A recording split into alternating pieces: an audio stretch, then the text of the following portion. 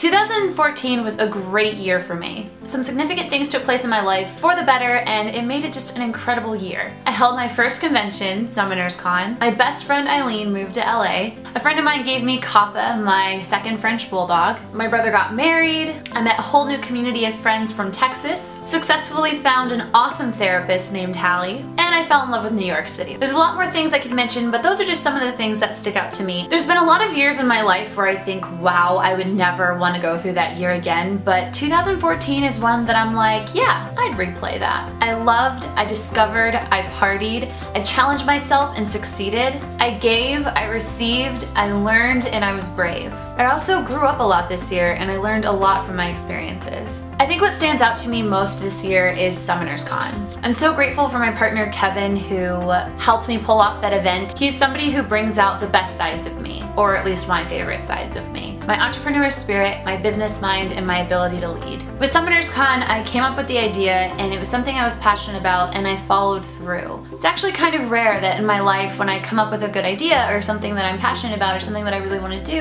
that I actually follow through with it instead of just being excited about the idea. Working on something that you're proud of and excited about and then completing it is probably one of the best feelings I've ever had. It showed me that I'm smart, I'm capable, and if I'm driven enough, I can succeed at whatever I put my mind to. And proving that to myself this year is pretty much priceless. I'm so thankful for my therapist that I found this year. This is the first time in my life that I've ever gone to therapy. As some of you may or may not know, I've struggled with a lot of anxiety for the last couple years of my life, and going to therapy actually really helped. Hallie really helped me learn things that I was incapable of learning on my own without someone's pushed in the right direction to help me see things in a different light. I want to continue to learn about myself as I get older and grow into the best person that I can possibly be, and I find that therapy really helps me do that. Now to talk about friends. This year was a year of friendship for me. I really grew in the relationships and friendships that I had, and I was able to open myself and rely on my friends in a way that I haven't in the past. I started to be more open with them, more vulnerable, and I also learned how to be a better friend. Not just a friend that listens when their friends are going through a hard time, but I learned how to be a friend that feels the pain alongside of your friends as they're going through hard times. Sometimes it's really easy to find people that will just listen to your problems or listen to what you're going through, but when you find friends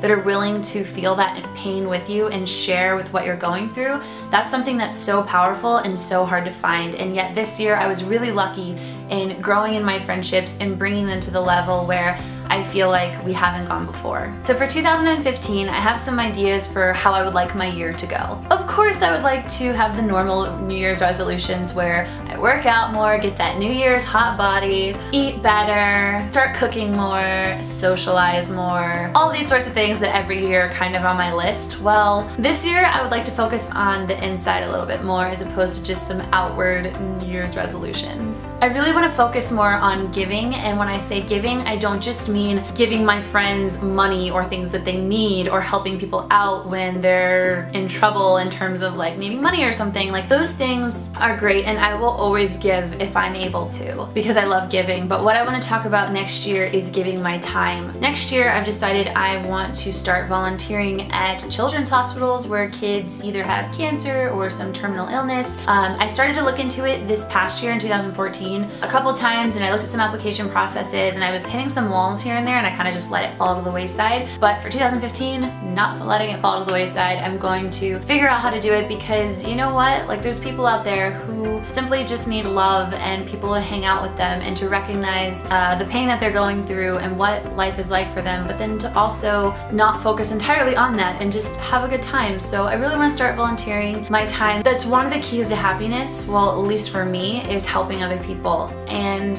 I don't do it as much as I would like to, and I think it's time to change that. I feel like I'm starting to get all over the place with this video, but I just wanted to say 2014 was an incredible year for me, and I really look forward to 2015. I hope this doesn't come across like I've been bragging about anything, but instead I'm hoping that it shows that I have gratitude for all the wonderful blessings I have in my life. Yes, I have hard times like everyone else. Yes, my entire year did not go perfectly, and there were things that went wrong. There was heartbreak and pain and sadness, but I don't want to dwell on those things. I would rather focus on the good. I hope that this video maybe inspired you a bit for next year to be brave and make decisions that you wouldn't normally make, that would push yourself to be a better person with a better life. And thank you guys so much for being subscribers. Without you guys, my dream dreams of being able to be a YouTuber wouldn't be possible without you. You guys are wonderful. I hope this next year is the best year of your life so far, and I can't wait to share my life with you as we move forward. Bye guys, I love you.